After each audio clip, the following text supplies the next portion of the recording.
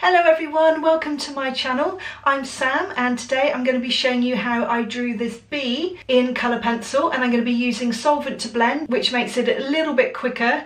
It's just good to have another tool that you can use in your colour pencil work just to create the results that you need. I only use the solvent in the flower, so I didn't blend with solvent in the bee, so it's completely up to you, but a good technique to have. I hope you enjoy the video. So starting off with my initial sketch using a combination of two photos, and here's my blender. So I'm using the Zest-It pencil blend and a combination of Faber-Castell Polychromos and Caran d'Ache Luminance pencils for this drawing. So starting off with the Polychromos, I'm just mapping out an outline of the petals using a combination of pinks and purples.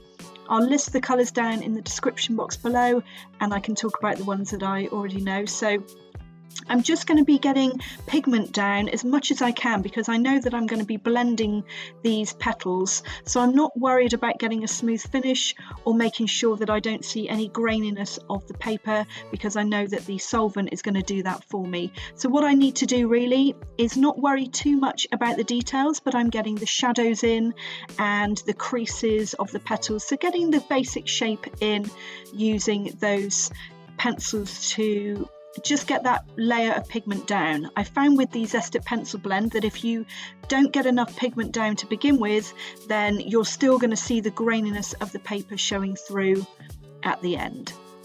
So I'm just working my way around the flower using the same technique for all of it. If you do want to see the full drawing in real time, so not time-lapsed at all, then please head over to my Patreon channel where you can find it there. So just working my way around the flower using the Polychromos, and that's the magenta, just getting the details in. The middle of the flower did have the petals kind of facing forward, so I wanted a combination of both just to make sure that I had a 3D look of the flower and it didn't look completely flat. So I'm not worrying too much about the shadows and the details now. I will go in with a second layer after I've blended those colours together with the Zest-It pencil blend. But I'm just getting the rough shapes in. It's like mapping it out really, just that jigsaw puzzle, mapping one piece out at a time. So I'm not really following the reference photo closely. I'm making it up just to add a little bit of my own kind of style to it, a bit of artistic license. A lot of this flower you couldn't actually see, it was cut off from the photo. So again, just going in with the pinks and the purples, adding a little bit of shadow, adding a bit of detail, and making sure I'm just putting the little stamens in just to add a bit of interest.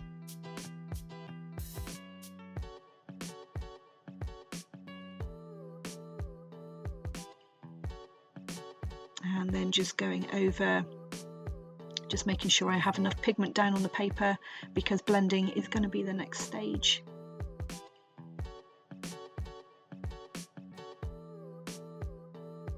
So now going in with the Zest-It using a really tiny paintbrush, and I'm spreading the solvent from dark to light, making sure that I don't muddy up the colours. And what happens is it just breaks down the pigment in the pencil and it creates this really lovely painterly look. So I can fill in some of the gaps that I've got. I can get rid of the graininess of the paper, which is really handy because, you know, with coloured pencils they do take a long time, and so this does it really quickly, really easily. So making sure that you've got enough solvent on your paintbrush but not too much that it's going to kind of spread out through the paper.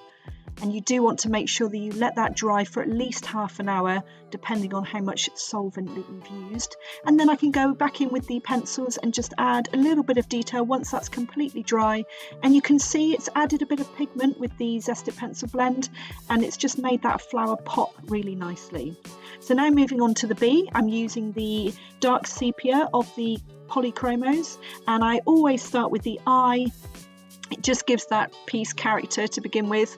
And now I'm just going to be mapping out, I'm using really tiny pencils, so I'm having to hold them really low down, but I'm mapping out the leg of the bee, any part of the bee that has a dark part. So I'm just kind of mapping out the shadows and the stripes of the bee, the legs, the eye, just making sure that I'm getting all that in. As I said, I'm using 2 reference photos, so the bee I'm using a little bit of artistic license too.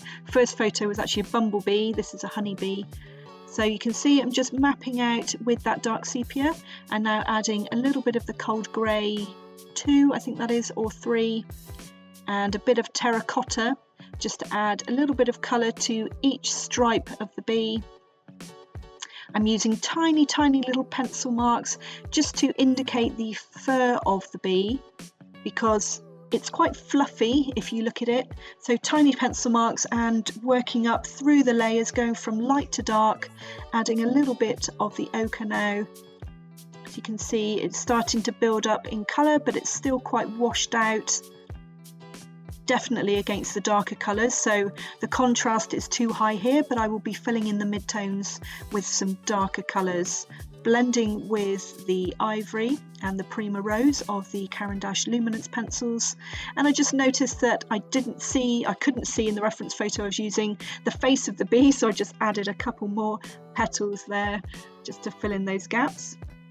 So just going in with the ochres now, the light browns to the dark browns. I think I used all of them on this one. And just going in with a darker grey, cold grey 5 or 6, and the dark sepia, just to get that darkest tone in of the wing where that joins onto the body, getting those shadows in. Tiny little pencils here. So going in for the bistre, working my way up through the browns. I've got them all laid out in front of me, and so I can work from light to dark, building that up slowly, layer by layer. Blending with the Caran d'Ache. They're a wax-based pencils, so they're fantastic for blending. And then just going in with the Van Dyke brown, darkening up a little bit, adding a little bit of grey around the eye. And you can see I'm just darkening everything up, blending in between layers. I could have blended with the Zest-It pencil blend, but it was such a small drawing, such a small area, that I knew it wasn't going to take me too long to just build up through the layers with the colour pencils. So going in with the walnut brown now, and just going in with the greys and the dark sepia again. Just making sure. And finally the black, always last. This one does tend to smudge quite easily, so just making sure that I am confident about where this black goes, so that I know that I don't need to rub it out.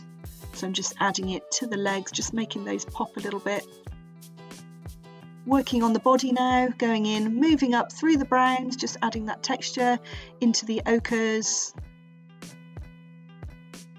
Blending in between with the Caran d'Ache Luminance, the grey and the Prima Rose, and then just adding a little bit of shine, going in with the dark sepia,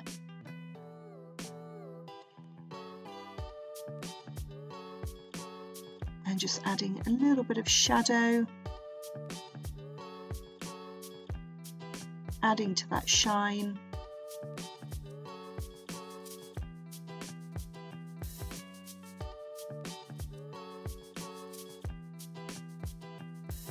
And then going in with the black for the very last part.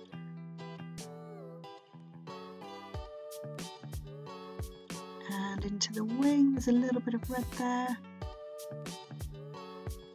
Blending in between with the Caran d'Ache Luminance.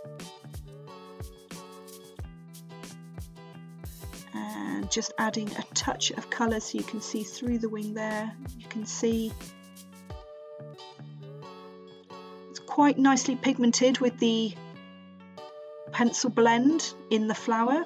A nice small study to do if you're starting out in colour pencil.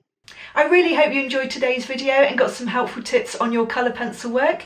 If you did, it would be great if you could like and subscribe and press that bell icon so you're notified of any future videos like this. I look forward to seeing you next time. Bye for now.